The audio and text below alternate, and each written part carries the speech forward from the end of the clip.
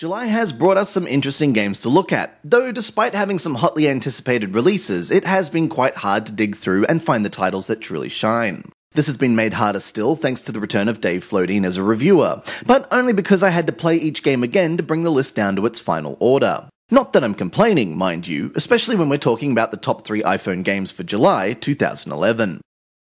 Number 3, Gesundheit by Konami. Being set within a charming children's book-inspired world is just one of the many appealing features of Gesundheit by Konami, and most importantly, the challenge of not only surviving, but perfecting each level will keep you coming back for more. It doesn't take much effort to control your cute, snot-nosed piggy, but there's no standing still when monsters are chasing after you, so you'll need to think before you make your move. Number 2, Groove Coaster by Taito.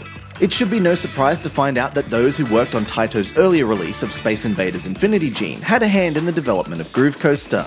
In what is essentially a rhythm game, players find themselves subjected to visual tricks that distract and disorient. From its trancy beats to its abstract wireframe designs, it's a class act that will keep your feet and fingers tapping.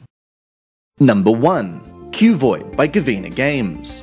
Q-Void by Gavina Games has to be considered the best find of the month, as it not only manages to produce a puzzle challenge that's brain-tickling, but it also manages to pack it in a simple, yet beautifully elegant way. The soft palette and sharp 3D designs are paired with cute touches like an animated face and rewind effects that encourage, rather than discourage, players to play around. Despite the simple concept, Q-Void manages to mix up the puzzles by focusing on the main problem you face, that of moving around, keeping things fresh until the end.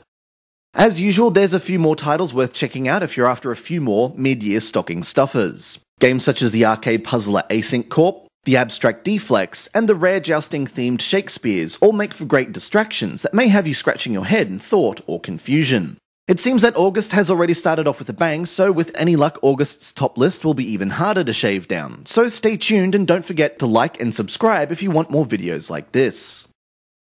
This has been Andrew with AppSpy.com. We review, you decide.